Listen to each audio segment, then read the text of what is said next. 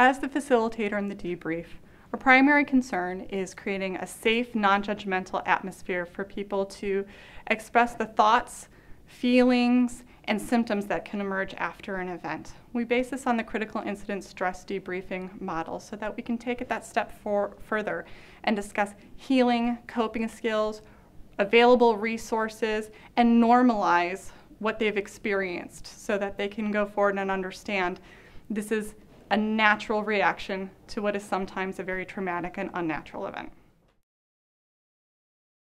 So thank you guys for coming here today. My name is Erin O'Donnell and I'm a counselor, and along with me is Allie, who's a part of your peer support team. And we're coming together today to talk about what happened just the other day in the emergency room. I understand that there was a tragic loss, which I know you face frequently, but this one seemed to really hit home. So I want to take today, and we're going to do a little bit of a debriefing of what happened. So the way that we start that is that first we're going to go around, and I'd like for each of you to share just a little bit, a general overview of the facts based on your experience. So if you don't want to share, if you don't feel like that that you can share today in the moment, that's okay. You can just pass and say that you wouldn't like to. So maybe we could start right here. Sure. First, it was a pretty typical day in the ER, but we got a trauma call, and we found out that it was a drunk driving accident, and there had been a mom and a child who had been pretty severely injured. And I was responsible for taking care of the two of them, and it was just horrible. It was just terrible, and I couldn't do anything. I couldn't save them. I tried everything I could think of, and I couldn't save them. It was terrible, and then I had to go talk to the husband and tell him that they didn't survive, and it was just heartbreaking. And for you, what would be the thought, if you, oftentimes there's a thought that is the loudest in our heads at the time, or we repeat over and over again. What would be that first thought that you recall having that kind of salience or power? I think it's just that this is so unfair. It's just, I mean, this mom and child were just driving along. They didn't think anything was going to happen, and now they're dead, and I couldn't save them. And it's a horrible feeling, and they didn't deserve this, and because of one person's choice, now their lives are gone, and their husband is just distraught. It's horrible. It's just unfair. It's all I can think in my head is it's just unfair. So Iris, for you, could you maybe give us a little general overview of the facts of the experience that you had there on that day? It's really hard for me because I'm new in this job, and for me it was very traumatizing, and it's the first time that I've experienced death and seen death with my eyes, and it was not one but two people and a little girl. So I prefer not to go into details as I'm still in shock right now. I can't talk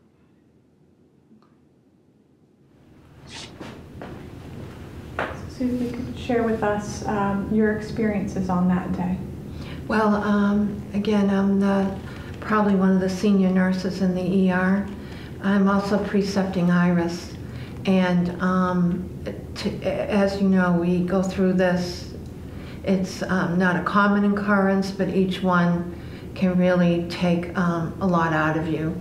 And so basically my role was to help her. We took care as a family, and then I also went over to take care of the man that caused the accident. And that's where emotions can get really strong too. I didn't take Iris with me because I felt there was enough going on. And for you, what was the first thought or the strongest thought that you remember having, or that repeated over and over in your head? For me, being in the room with the drunk driver and hearing Melinda, I knew Melinda had just broken the news to the father, because there's this horrible scream that families do when they realize they've lost someone. And I think that's what truly has shaken me to the core of the auditory versus the visual. So, The deep sensory. yeah, I'm more Both of you, sensory. sort of Yeah. the deep sensory piece. Yeah. As we go around, would you like to share the first thought that you had, that you remember having that sticks out in your mind, perhaps the loudest thought? Oh, I can't talk about this. It's been, I don't think I'm ready for this. I'll go make sure she's all right. Great, thank you. So Allie's going to go with Iris and offer her some support. While she's doing that, I'd like to continue on if that's okay with you. Sure, of course. I think for me it's auditory when Melinda had to go and tell the father that they both were gone, and there's something about that, how that families do, that carries with me. So I notice, like at home, if the TV's on and I hear laughing, I get real agitated, like how can you be laughing, right? You know, everybody has to, why aren't they feeling like I am? You know, that kind of, and also for Iris, because when that occurred, although I was near her, I almost felt mothering, like I wanted to spare her and I couldn't. So I think some of that's with me too, being her preceptor. How do I handle, besides myself, a young nurse? You're worried for her. Yeah, It's very yeah. strong. Because she's at a spot she's gonna be because it's so new, you know. Of course, I wish you could do more and could reverse the course of time and somehow made it not happen the way that it did. That's a normal feeling. That's grief. You know, that's a part of the grief process. And you know, and it's important through this to come together, to talk, to share, to seek support if you need it, and also to do self-care. To know that that is okay, to do the self-care piece. So we've talked a little bit about some of the effects that can happen. What do you feel like for you has been the way in which this might be interfering with your normal life course? Maybe your sleep, maybe your appetite has changed. Maybe it's more challenging to engage in some of the things that you normally enjoy. Yeah, I mean, I definitely am having trouble sleeping, but I feel like I can't do anything fun. Like I shouldn't be doing anything fun. You know, just like Sue said, she hears someone laughing and I, you know, it makes me mad, or I feel like I don't deserve to go to the movies or do something, you know, with my family that is fun, because I have a beautiful family still, and this family is now torn apart, and I feel like I can't be kind to myself in that way because somebody else has been suffering. It's just hard to get over that. Hard to put that piece of self-care and make that okay again. Right. Like it's hard to go have a good time when you were thinking about that and know that someone else is not. Nice. Yeah, I notice for me, I've learned in some ways to like not go to the mall or something too noisy. Again, I think for me it's auditory, that I tend to take walk. I try not to climb into a shell, like try to get out, but go for walks, take the car, go somewhere that I like to go that's not as overwhelming. So that, and just take that time. And I think allowing it to happen, I'm more prone to eating when I'm stressed. So making sure, you know, although I might want to eat, I've learned too to eat properly. So if I'm going to go on, you know, to try to comfort in that way. And to also know, to help Melinda, it does get better, but it's there for a while. And I think the good part for me, I find coming to work, which I hope I'll be able to help with Iris, it almost feels like you're with the people who have been through it, so they understand.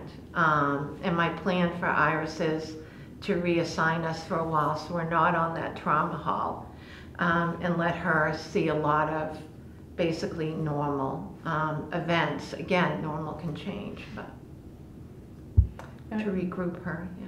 Yeah, and what I like about what you're saying there, sometimes we do have to give ourselves permission to take a step back for a little time and do something a little bit different and focus to allow some of the healing to occur before we step back into the fire, as it were.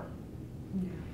So why don't we take a moment and just kind of go around, because although it can feel very difficult to engage in self-care and to feel like that's a priority, it is important. It's a part of how you will move beyond this, and that's okay to move beyond this, because you do have family and other people to care for, and this is a tragic part of life, but it will get better. I want to keep you strong through that process. So what is something that you might do for self-care?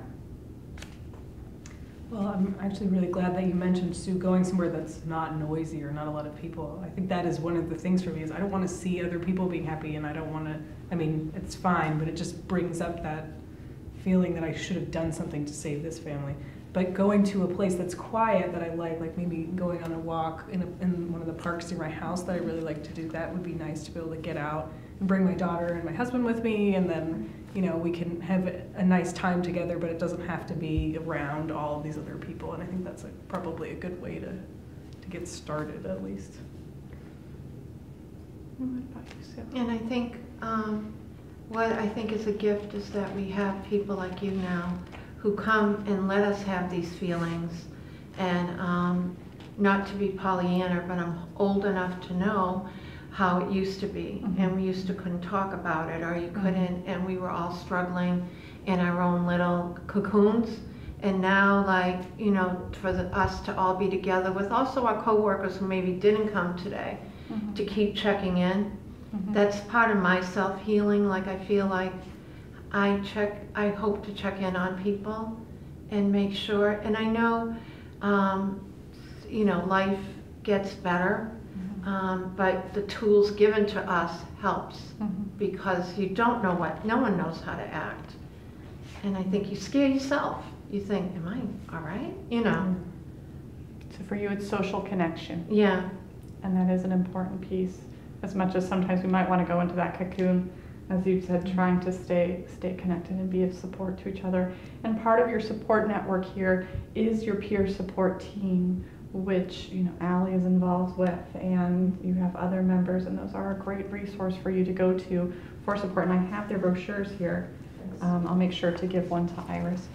And you have my contact information, so you can reach out for your own individual support in a confidential way. And you can also seek out your peer support members who are in the trenches with you and can have that conversation. Any final thoughts or questions?